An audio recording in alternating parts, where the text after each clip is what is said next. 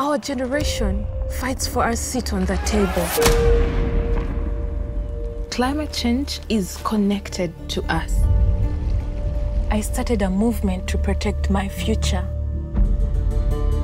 There is such a big divide in this country. Injustice is present in every part of our lives.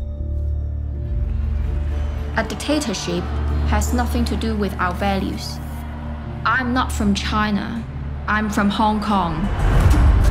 It's up to us to shape the future.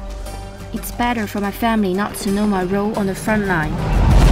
We don't risk our future by protesting on the streets. Not going on the streets will risk our future way more.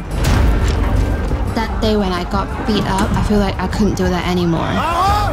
When they shoot us right on the face. I fear to fail. I'm very scared that they will know my name and my family's. We already lost so many battles. We can't risk losing this one. I ask myself if I am the right person to lead the movement. Being at the front line means a lot of risks. I don't know what will happen next. I really don't want to be the next face on this wall. Fear is their biggest weapon against us.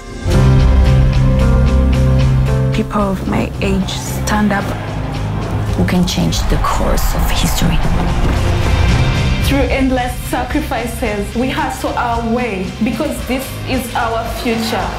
That's only the beginning. I'll do anything for a better future. I owe this to my future children.